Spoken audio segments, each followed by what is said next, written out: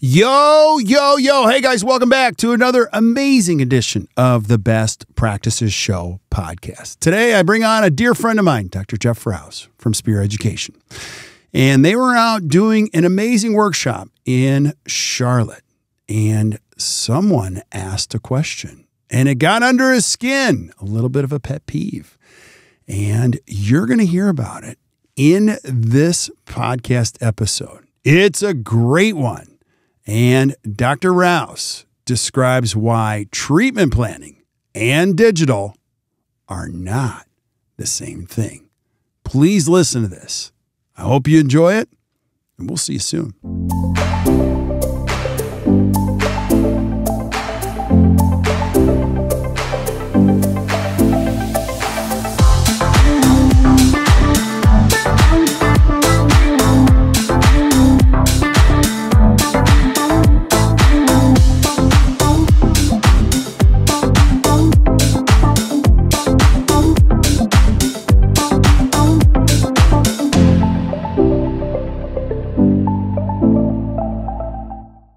Hey guys, welcome back to the Best Practices Show podcast. You know the jam here. I get the best speakers, teachers in the world. And you're going to listen to one of them today. And they get to share what's on their mind to help you create a better practice and a better life. And today we're going to dive into a controversial subject. You're going to love this one because the guy that I have on the podcast today, Dr. Jeff Rouse, been a dear friend of mine for a long time. I've actually been to his house to drink tequila. And if you haven't, you need to do it because it's a once in a lifetime experience. And we're just going to jump into it. So thanks for being on, brother. I always love having you on the show. It's always a blast to be back with you. It's been a while, actually. It's actually, so it's fun to be back. Yeah, it's actually been too long of a while. And so I just put you in a headlock and said, you're coming on today. Let's do it. So, and as we were talking about what to discuss today, you just got back from Charlotte from your amazing event. I actually saw it all over social media, and something kind of got underneath your skin. And I was telling you, those are some of the best podcasts we have, is if you listen to something that gets under Dr. Jeff Rouse's skin. We're going to talk about it today. So, Jeff, take us through the whole experience. Where were you and what got underneath your skin? Tell us. It is funny that every time we get together nowadays, it seems that all I talk about is things that make me upset. It's not always an entire podcast full of Rouse's pet peeves. So, well, what got me this time? Actually, it's not just this time. This has been an issue that Bill Robbins and I, who did the global diagnosis stuff together, and you had on a ton. Bill and I have always been focused on diagnosis and the lack thereof, basically, in creating treatment plans. And let me take this out. The issue that we had in the past was people having a lack of diagnosis and just working off experience. So they would go in and treat cases based on whatever their background happened to be it a restorative dentist, ortho, whatever it happened to be. And we'd look at the case and go, there wasn't a systematic approach to the thought process. And in fact, you'll see it all the time on social media posts where they put a picture up, and from this one picture, people will start throwing out how to treat the case. And so you go through, and they're like, the other day I saw one, it was just a picture of a person from here to here, smiling, not really big, but just barely smiling. And the first post was they need orthodontic surgery. And I was like, wow, that's a big leap for one photograph. That's not all that good. And yeah, it just kept going through, just throwing out plan after plan after plan. And it was just sort of how they felt. So Bill and I kept saying, you need a system, you need a system. Well, along comes this idea of digitally designing a mock-up. And mock-ups have been around in an analog world for years and years and years. And we've always talked about that in order to really sell certain cases, it's always helpful that you could go in and wax everything up, create a mock-up, and put it in the mouth and let them see what it looks like. And all the digital software did was just speed that process up. And so I love the idea behind it of creating a motivational mock-up.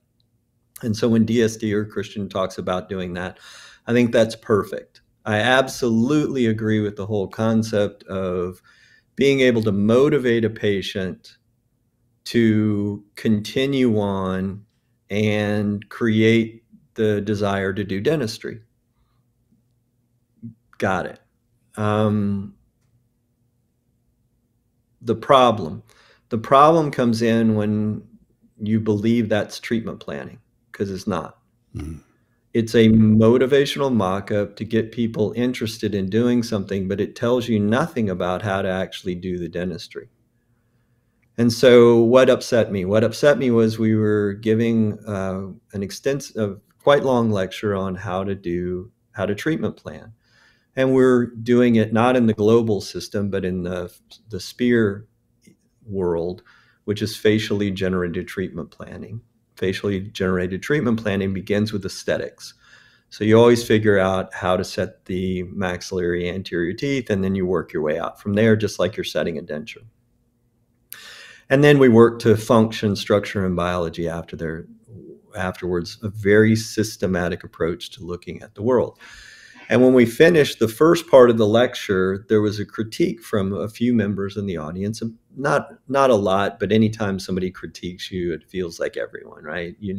Right. Whenever you're giving a speech and there's one person, it's like, how can that person, right? So it wasn't that big a deal as far as numbers wise, but it just got to me because this has always been a point of contention, which is, the critique was, you've done all this stuff for us. You spent the day with us, but you didn't show us any digital smile designs. Well, they're two completely different things.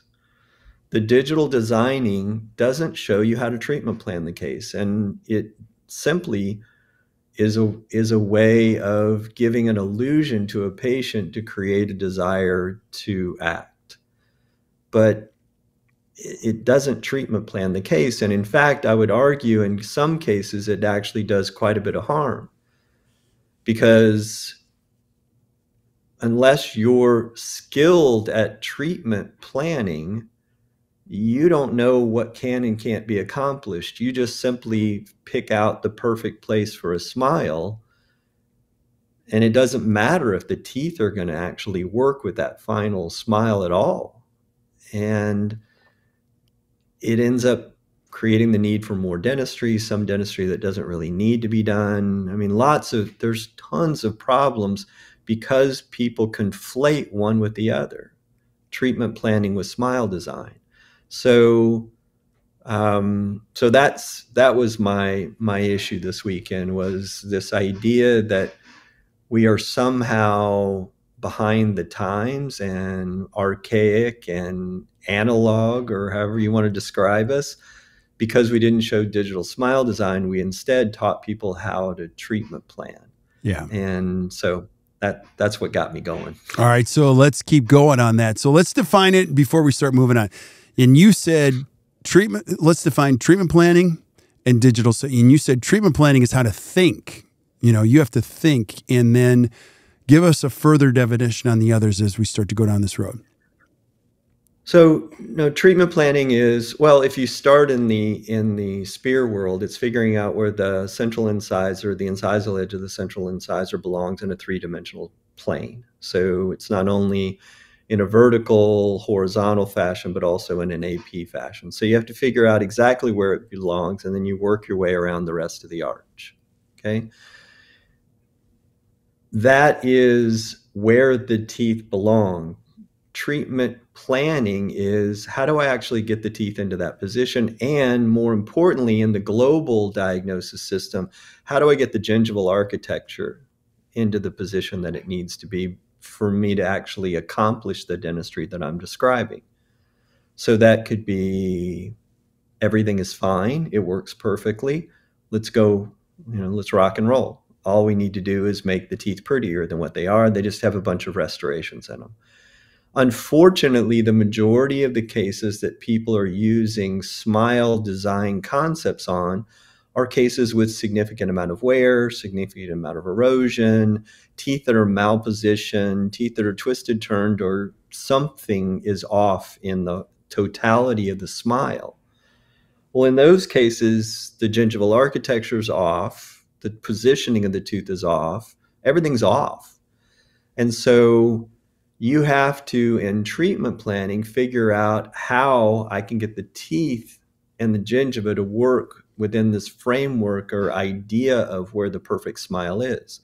So first you have to figure out what ideal is, then you have to visualize what ideal is, then you have to use certain 8 tools that are available to dentists to get everything in the right location, and figure out for each tooth and then for the totality of the smile and now the bite in order to get all that to happen. Smile design, on the other hand, simply limits it to, let me show you a pretty picture of where the teeth where it would look better on you. Has nothing to do with the reality of the case below it or behind what you've drawn. It's just, this is where the teeth, is where the teeth would look really good. And here's a model of tooth that would look pretty on this particular patient. That's great. I love it, but I love it for what it's intended for, which is selling the patient on the design.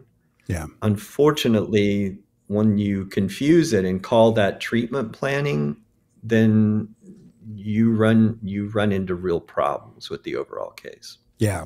Now you're good at conflict. I'm not. And so you guys are teaching in Charlotte, right? It's you and Greg, and then you get to the Q&A section and you've been given this feedback and you're like, okay, let's just go there. Yeah. And then you had a couple images on the Smile Cloud. Can you tell that story? Well, I pulled up, and it doesn't matter. I mean, there are any number of different design softwares out there. There are tons of different ways that you can actually do it. Smile Cloud is one of them. I just happen to have some pictures from. So it's not, they all suffer from the same problem. It's not particular to that one company. The idea that everything is additive, the idea that we draw in the most ideal smile for that particular person is exactly, they're all the same. So in this case, I pulled up a picture and I said, here's the pre-op, here's what the smile software said the smile ought to look like. I 100% agree. That smile would look amazing. But I also know, because I know how to treatment plan cases, that smile cannot be accomplished with the teeth in the position they're at and the gingiva in the position that they're at.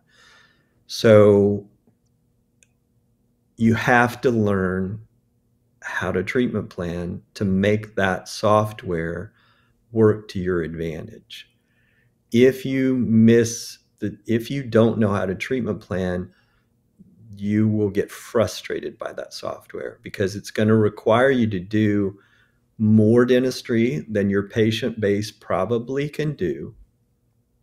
Okay, because most people that are doing this don't have a lot of patients that can do full mouth rehabilitation. I mean, that's me included. Right. I don't have a lot of people walking in the door all the time that say, design the most perfect smile for me. And oh, by the way, now that you've designed the smile, all the teeth are in the wrong location, which means I have to do the lower teeth as well to get the function that I'm after.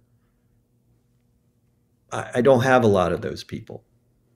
And design softwares would lead you to believe that that's the treatment plan.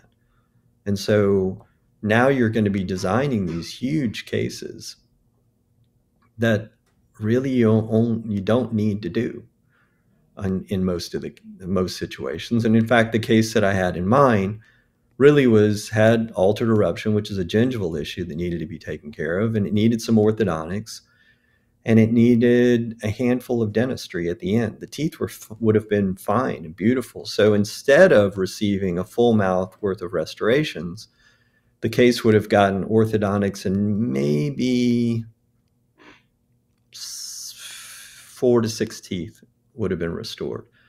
Now, can my patients that come into my practice afford 4 to 6 teeth worth of dentistry after some orthodontics to get the teeth in the right place and a little crown lengthening procedure. Yeah, I got people that can do that, because that case now is 2 years long, not 4 months long with just cutting down teeth and putting crowns on, or 6 months long, however it takes you to do all that dentistry. So yeah, it leads people to overtreat. It leads people to do some pretty damaging things to teeth and tissue. And I think in the long run, it's going to lead you to not do as much dentistry, rather than be able to do cases like this. Because, like I said, I could get away with doing that case significantly easier. Right. Right. Can you speak to this too? You and I were chatting.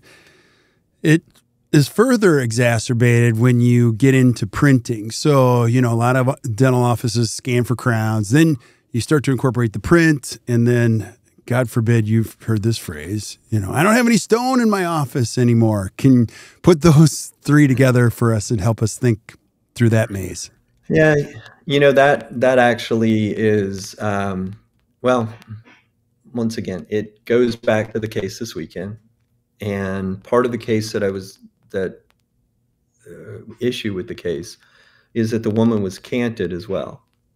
So her smile was canted, and the way it was taken care of was they were just going to cut the gums and make them level, and then cut the teeth off and make those, rather than correcting the cant. And also, rather than recognizing that if you have a canted occlusal plane, you actually have a joint problem on the opposite side.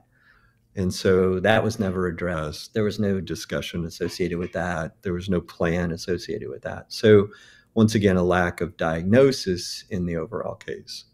But it then led me to the next step, which is thinking through all these practices that are now telling me I'm all digital. I don't, analog is passe. And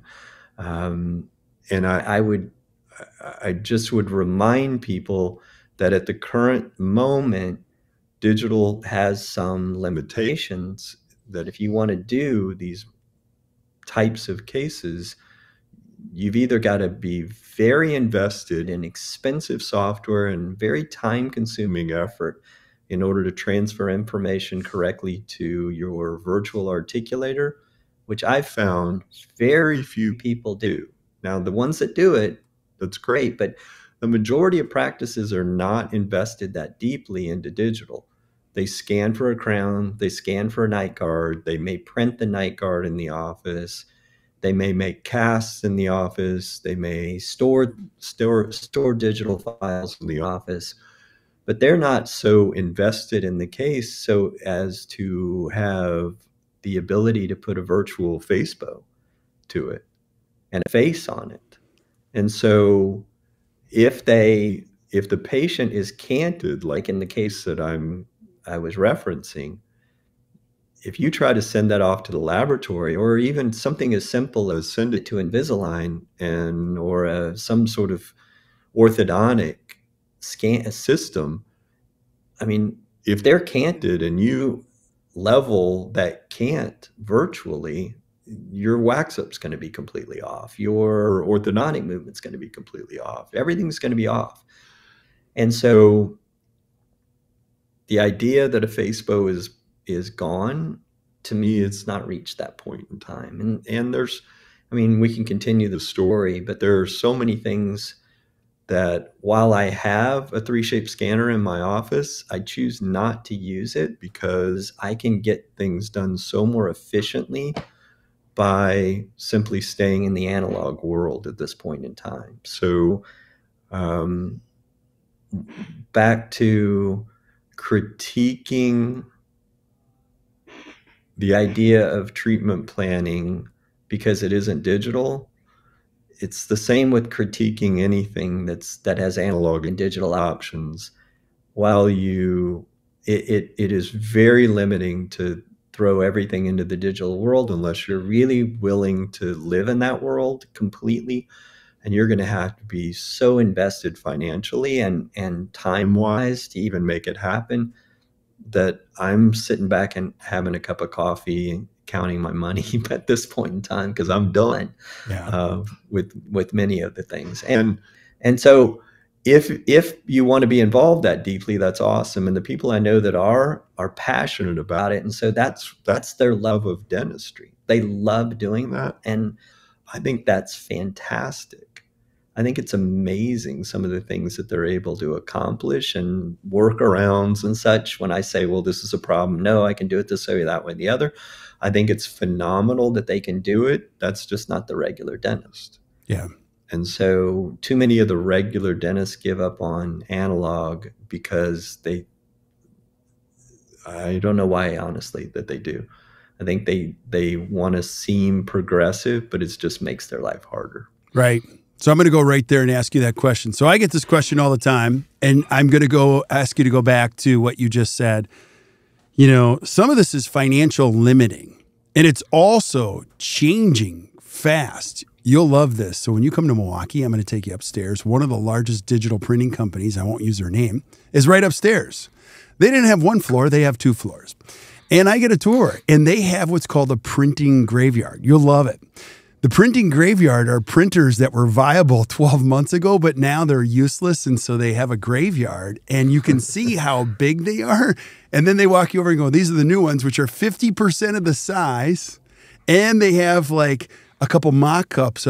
So I'm like, those were viable 1 year, like 1 year ago. We just put them on the wall to remind us that's the graveyard. So it's moving fast. And here's my real question. So I have a lot of dental students that listen now, Jeff, and a lot of young dentists just getting started. Buddy, I'm totally picking up what you're putting down.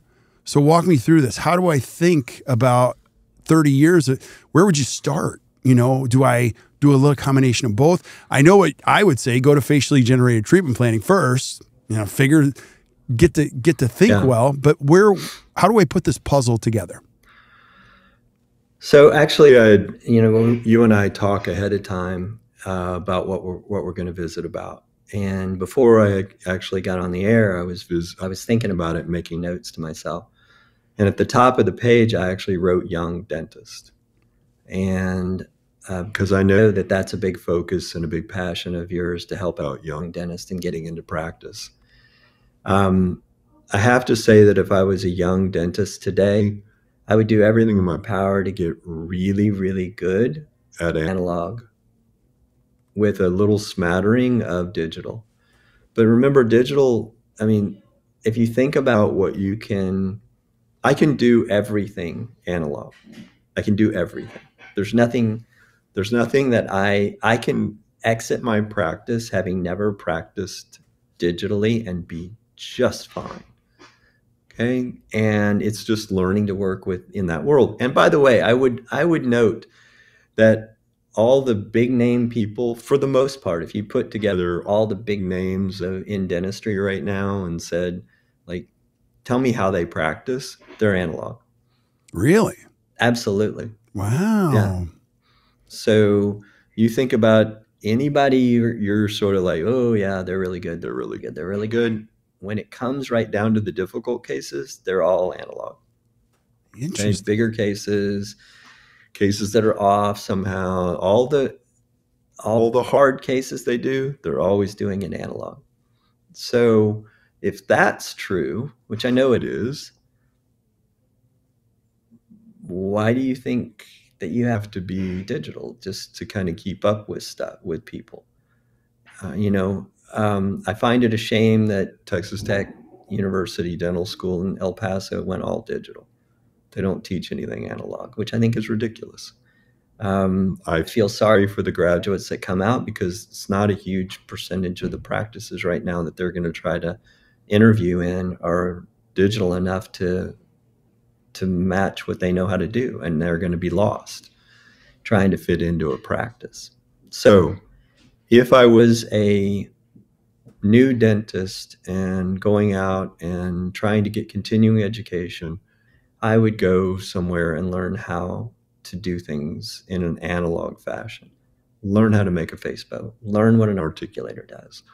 Learn how to use stone on an articulator. Learn the proper way of doing all these things so that I mean, if you want to print a cast, that's fine, but the cast doesn't today have the detail that stone does. It's not even close. A printed cast is not close to a stone cast. And, there are reviews all the time in the literature to tell us that. So are there cool things that can then be done digitally? Yes. But with the background of analog and knowing how to work analog, what the deficiencies are as well to digital.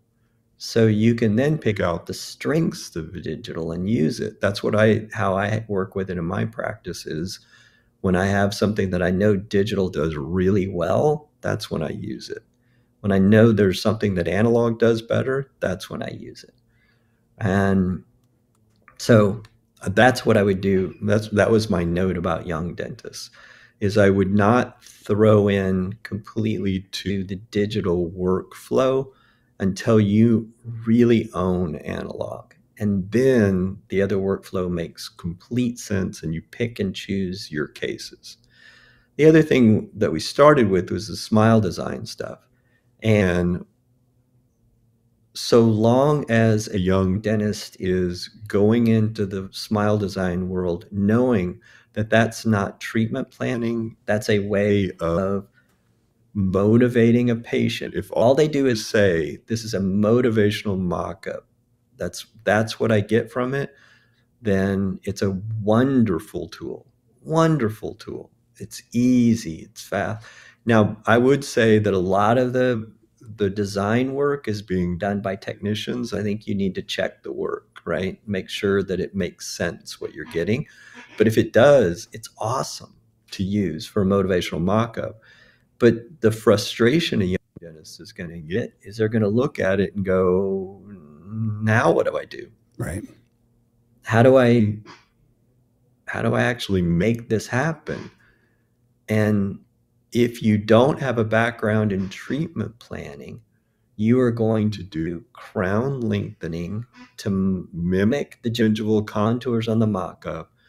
And if a tooth is in the wrong place, you're going to cut the bejesus out of the tooth in order to make it happen. Or you're going to not cut so aggressively and you're going to have to warp your crowns around, which won't mimic the mock-up anymore. Yeah. So if you want to get digital smile design, go learn how to treatment plan. And so that you know how to actually make it happen and marry those two technologies, or marry the technology of smile design with the intelligence of treatment planning so that they can work the way they're supposed to work, which is to the benefit of the patient. And that you're not just crowning or veneering everything you see there, that you actually get their teeth in the right location, you get the tissue in the right location, but you do it the correct way. You don't force the case once you get to that point in time because you know what needs to be done. Yeah. I love it. I love it. I have like 30 more questions, but I can't keep you forever. I'm going to have you back again and again. We're going to have a special segment, Jeff Rouse Pet Peeves, and it's going to be awesome. I love it. Now, you also dropped a bomb and let us know that some of the best dentists in the world that we know actually do. Any other secrets you're withholding that the listeners wouldn't know or would get wrong? Well, yeah, actually, there are some of the best dentists in the world don't actually treatment plan very well. They do really beautiful dentistry, but their treatment planning is not that well done. So Greg Kinzer and I, we have and actually I used to do this with Bill all the time whenever the magazines would come to the office and we'd go, oh, look at this. But now it's Greg Kinzer and I, we send cases back and forth off of social media, and it's always names of people that you would know.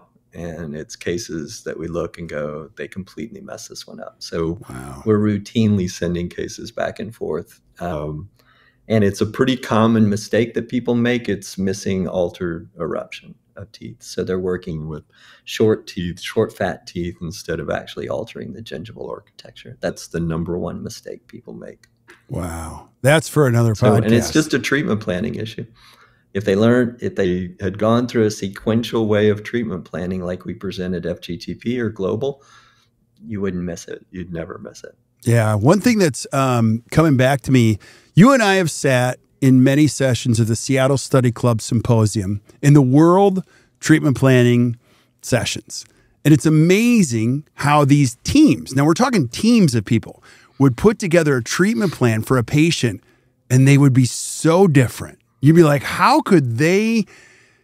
I mean, so there's a lot of different directions, and, there's a lot to learn from that. So you watch those sessions, you'd be like, whoa, can you just comment on that just for a second? Yeah, and it's exactly the discussion we had earlier. There are groups of people that, while they're very skilled clinicians in whatever their particular skill is, if you don't have a systematic approach to looking at the smile and the bite and all the details of it, but instead you throw something out and start spitballing treatment plans, it's going to be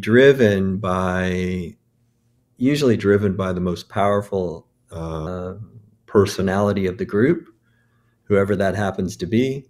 And it's going to be driven by their experience. Oh, I treated a case like this. And if they treated a case that mimicked it, but wasn't exactly it, then they get it completely wrong. And it's also driven by their biases instead of just the facts of that particular case. The ones that are done best are the ones that are always done in a sequential fashion. We gathered data, we made a diagnosis of the problems, we created a visualization of where we think the teeth need to be in the final case. Here were our challenges in getting the teeth in that location and the gingival architecture in that location. And here's how we address those challenges with interdisciplinary planning and execution of the case. And those people that do it in that systematic fashion don't miss small details that can actually throw off the case. Because the cases that they throw out there have always some twist to it. They're not just the teeth are in the right place, make them prettier type of thing. There's always some unique twist to it that needs a systematic approach. That's why FGTP, facially generated treatment planning, has been so successful for such a long period of time, because it follows a pattern, and the pattern is true for every single case. It doesn't matter what the patient looks like, what the damage is, you do the exact same thing every time. Because if you do it the other way, you're coming up with this magical treatment planning philosophy for each case that walks in, and it just simply doesn't work. Yeah. And so you see that. Yeah.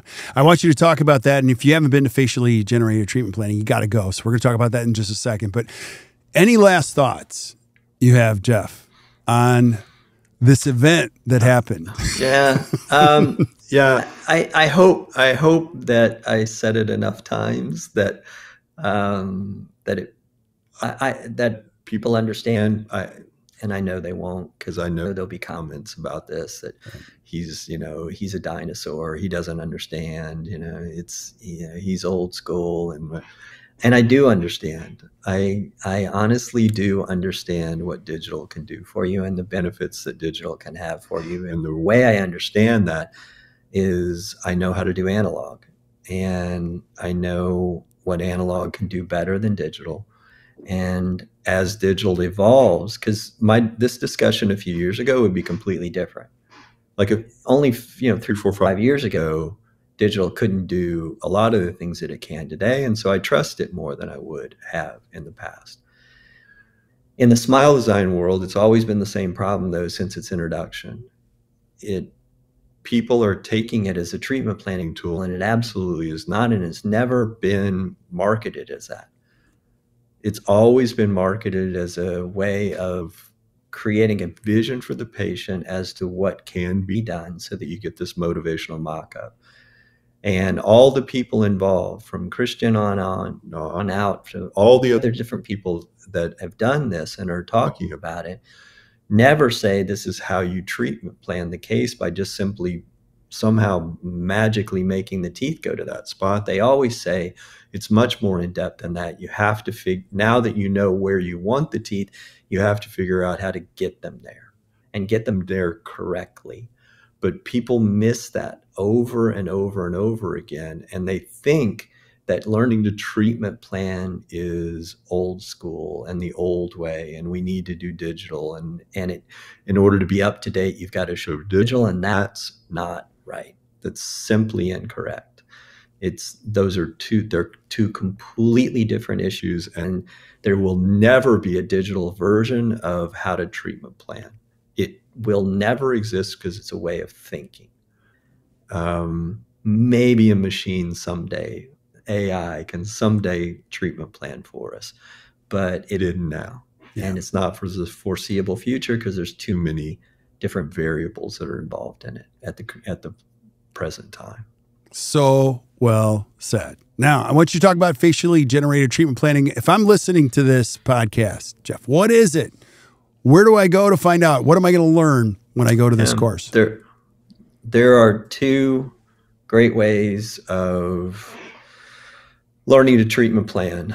One is where I came from, which is global diagnosis. So if you see Bill Robbins on a program somewhere, go see Bill Robbins. And he will teach exactly what I'm telling you. So if you see Bill Robbins' name in state meeting, study club you're going to, go find him. The other way is to come see me and Greg Kinzer out in Scottsdale at Spear Education. We run a course called Facially Generated Treatment Planning. It is a workshop. And in that workshop, you'll learn the things that we're talking about today, which is how to get the teeth in the right location, how to start selecting which tools to use in order to get them in that particular position. And then lastly, something that is not covered as deeply in other courses, I feel, and is one thing I think we do quite well, is how to integrate that into your practice, how to talk to patients, how to present this to patients, what gets you past those barriers of presenting bigger treatment plans to a patient. What do you have to do? What are all the steps? Because it's way more, there's way more steps and communication and small details that are involved in being able to convince a patient that you are unique enough and care for them enough and skilled enough to actually do that kind of dentistry on them, and they're willing to invest in you. Yeah. It's more than a traditional treatment planning presentation of this is what's broken, here's what I need to do to fix it. Yeah. So we present that as well. That's awesome. That's awesome. And so for those of you listening, if you're not taking notes, don't worry. We take notes for you. So you can flip up to the notes in iTunes, Spotify, Stitcher, everything that Jeff and I discussed. You're going to see an outline. You're also going to see links to Facially Generated Treatment Plan. I'm going to highly encourage you to check it out. I know you won't be disappointed. And brother, I'm just always excited to have you back on the podcast. So thanks for being here, man. Thanks. I had a blast. All right, we're gonna do it. I'll go out and get pissed again at something, and I'll call you. Hey, we're gonna do it again tomorrow. No, it'll be awesome. So cool. Well, stick around while we say goodbye to everybody else. But thank you guys for listening to the Best Practices Show. Hey, if you enjoyed today, which I know you did, just do us a favor, hit the share button. Keep sending us suggestions for things that you want to see. If you're perturbed at all, any reason about dentistry, send it to me. I'll get Jeff on, and he'll add some context to, and we'll solve some problems. It's always fun. Our goal here is to bring on the best thinkers, best educators, give you some great information, help you create a better practice and a better life. So you keep showing up, and I'll keep bringing it. So until we see you guys next time, or you hear from us next time, keep watching or keep listening to the Best Practices Show. You guys enjoy your day.